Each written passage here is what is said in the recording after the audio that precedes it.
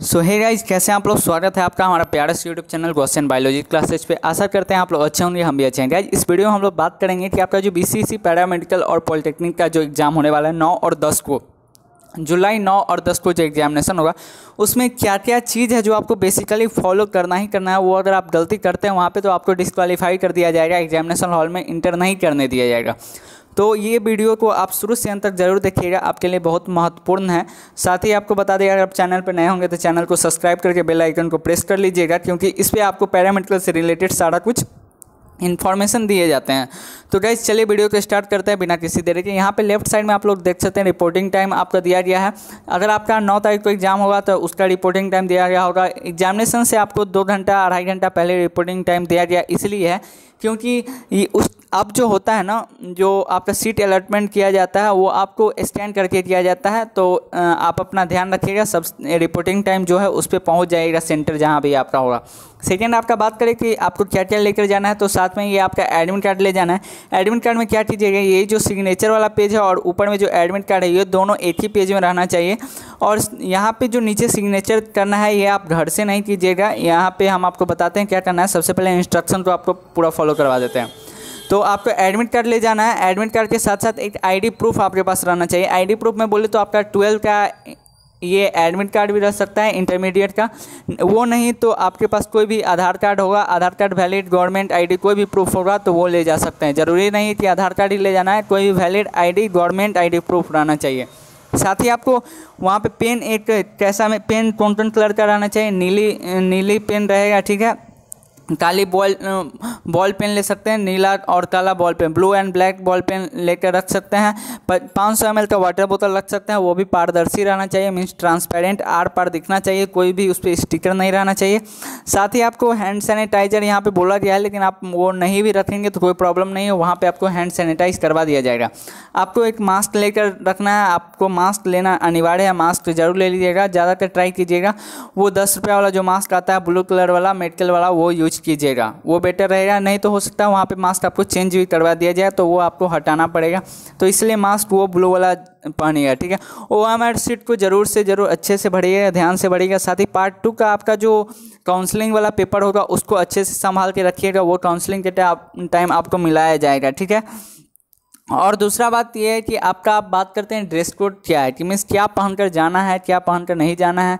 Girls boys दोनों का बात करेंगे तो गर्ल्स का अगर बात करें तो उनको कुर्ती पहन के जाना है। ज़्यादा बेटर रहेगा कि आप कुर्ती और लोअर में जाएं, और साथ ही स्लीपर में जाए, कोई सैंडल वैंडल कुछ शूज वूज नहीं पहन कर जाना है, एक स्लीपर में।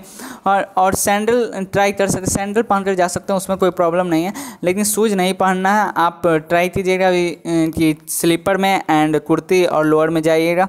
एंड सेकेंड वन, बॉयज़ का अगर बात करें तो चप्पल और हाफ टी शर्ट या शर्ट में और या लोअर में, ये लोअर पहन कर जाइए। जैसा एक नीट का जो जेई सब का एग्जामिनेशन का ड्रेस कोड होता है, वही सिंपल इसमें भी है कि आप एक लोअर और टी शर्ट या हाफ शर्ट और स्लीपर में जाना है, वो शूज वूज आपको पहन कर नहीं जाना है, और मास्क लगा कर रखना है। साथ ही आपके पास कोई भी पर्स, कोई भी वॉलेट, कोई भी ATM, ये सब नहीं रहना चाहिए। मोबाइल, ब्लूटूथ, ये सब नहीं रहना चाहिए। ये सब अगर पकड़ा जाएगा तो आपको वहाँ से निष्कासित कर दिया जाएगा, वहाँ से हटा दिया जाएगा, एग्जामिनेशन हॉल में नहीं जाने दिया जाएगा। ओएमआर सीट में आपको अगर कुछ भी गलती हो जाए तो ये आप जिम्मेदारी आपकी है, वो वहाँ पे कोई सुधार नहीं कर सकता है, ये आपको ध्यान रखना है।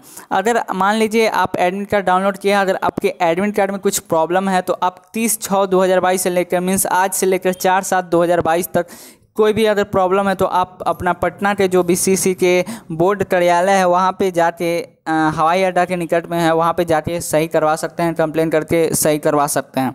आपको वहीं पे जाके सही किया जाएगा, वहीं पे जाके कोई भी एडमिट कार्ड में प्रॉब्लम है तो सुधार किया जाएगा। अब बात करते हैं सिग्नेचर का, तो सिग्नेचर का जो आपका यहाँ पे है, यहाँ पे परीक्षार्थी का जो अंग्रेजी में सिग्नेचर है और हिंदी में है, ये सब एग्जामिनेशन हॉल पे आप जाके कीजिएगा, वहाँ पे बताया जाएगा कैसे क्या करना है। अगर वहाँ पे बोला जाता है बाहर से करने के लिए तो आप बाहर से भी कर सकते हैं, लेकिन ज़्यादा अंदर में बोला जाएगा करने के लिए। ये आपका एग्जामिनेशन का डेट है, ये सभी के एडमिट कार्ड पे दिया गया होगा कि किसी पे PMM जो PE and PE paramedical polytechnic का नहीं भी भरे उनका भी यहाँ पे डेट दिया गया है, तो उनको घबराने की ज़रूरत नहीं है। आपका जो एग्ज़ाम है उसी दिन आपको जाना है, उसी दिन आपको एग्ज़ाम एग्ज़ाम देना है। ये नहीं कि आपका दोनों, आपके आइडेंटिटी कार्ड में तो आपको दोनों एग्ज़ाम देना है, ऐसा नहीं है। आपका जो एग्ज़ाम है उसी दिन आपको जाना है, दिया गया सबके लिए है, ये सब पे हो रहा है एडमिट कार्ड पे।